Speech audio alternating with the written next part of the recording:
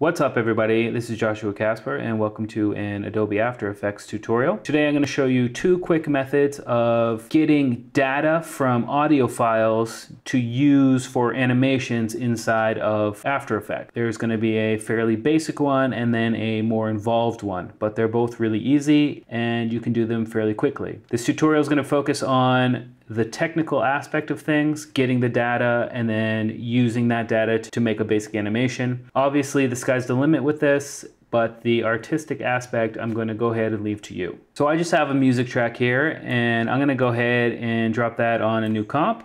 Great. And then I'm going to create a new comp and I'm going to make it 1280 by 720 and I'm going to call this shape. 25 frames is fine and hit OK. And the next thing I'm going to do is I'm going to put a shape inside of the comp. And I'm just going to use the star here, click and drag. Great. And if you hold shift, it will keep it like vertical, standing on the two legs down there. If I let go of shift, I can rotate it. But if I hold shift, it's just going to give me that really nice vertical star. The next thing I can do is center it by using my align window.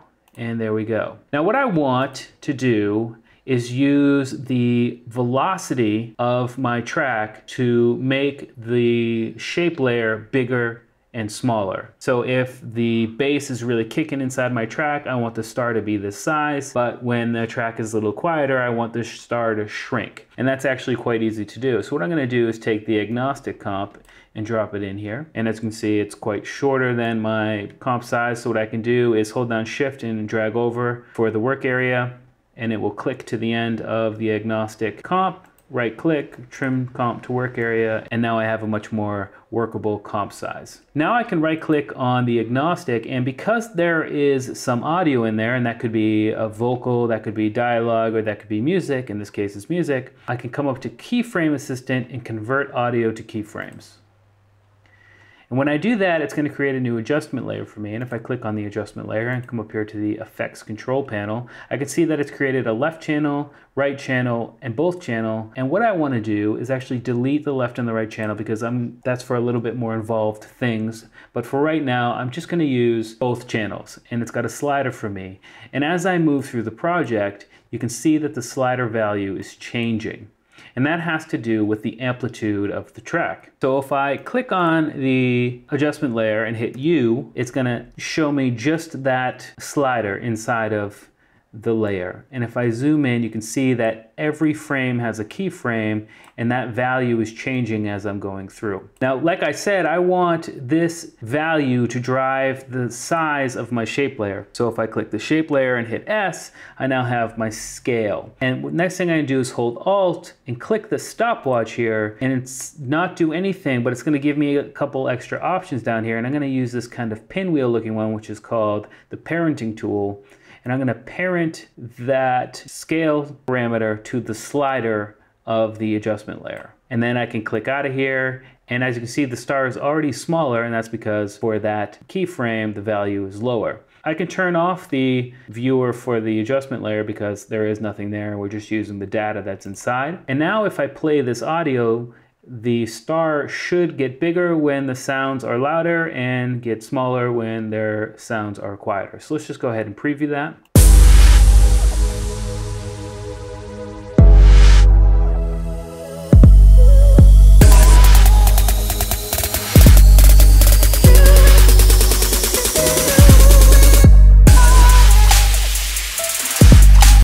So as you can see, it's working just fine. Now, you can parent anything to be adjusted by that value. So if you wanted to use a ripple effect or a glow effect, you can do all of those animations by just parenting them, alt-clicking the stopwatch and then parenting them to that slider value. Now sometimes you might want more of a change. So right now, I think it's the highest it's going is 50 something, like 55 right here.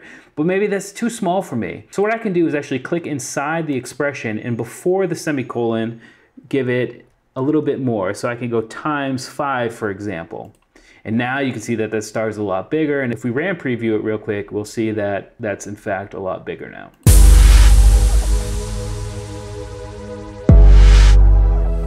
So the sky's the limit with that thing. I just wanted to quickly show you how it's done. Now we're going to move on to the second method, which is going to use the actual frequencies of the music or the audio file instead of just the amplitude. So I'm going to go ahead and create a new comp and call this one Spectrum.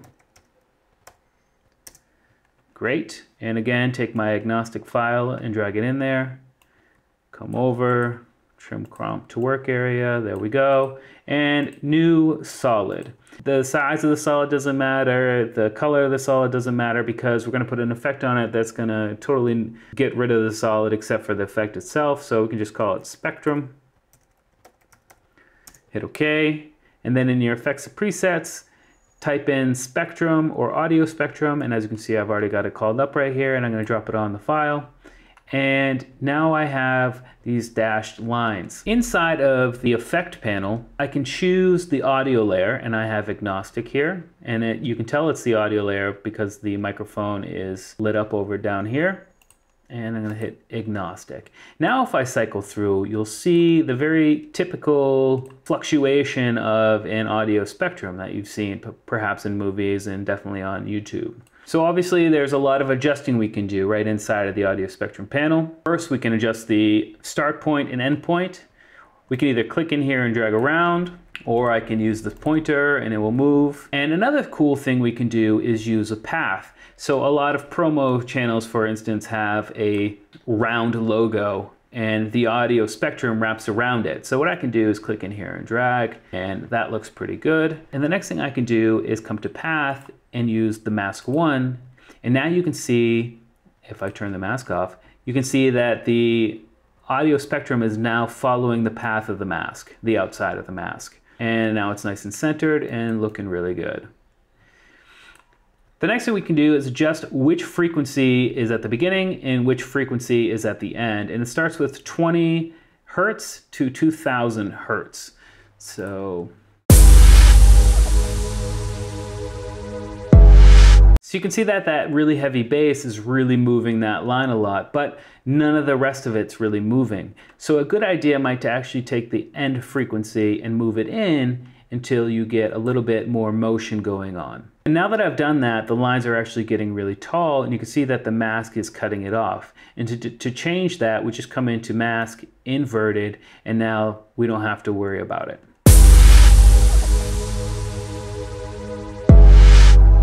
So that's pretty cool, but we can also change the number of lines, frequency bands inside of there, and it can get a little bit nicer looking. We can also adjust the maximum height if we wanted to. The thickness of the bands themselves. So that's nice, and obviously we can adjust the colors to something a little cooler. And another couple of parameters that I want to draw your attention to are the display options and the side options. The display options, there are three choices. There's the digital, analog lines, which will make it look a connected line, which will have peaks and valleys, which is cool. And then the analog dots, which is also cool. And on the side options, we can choose to have side A and B, which is where on the path, the animation will go below and above it, but we can also go just above it. And we can also go just below it. And perhaps if I have it on the lines, it's a little more apparent. So here it's going inside the circle, and here the lines are outside the circle. So usually it's going to be outside the circle because you'll have your logo placed in the middle, and you don't want to cover up your logo with any animation or anything like that. For right now, I just want to show you if we duplicate it, and now I have another spectrum, and instead of the digital display options, I turn it to dots. And I bring up the height like that. And then I take the audio offset and move it back just a little bit.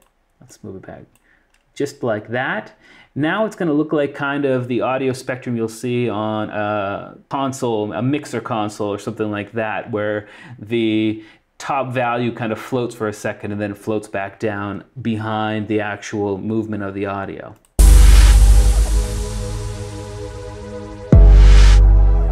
So again, these are just some ideas of things you can do, but I wanted to show you those two methods of getting the data from the audio inside of After Effects and telling After Effects what to do with that data to make animations move in time with your audio clips. Hope you've learned something. We'll see you next time. Peace.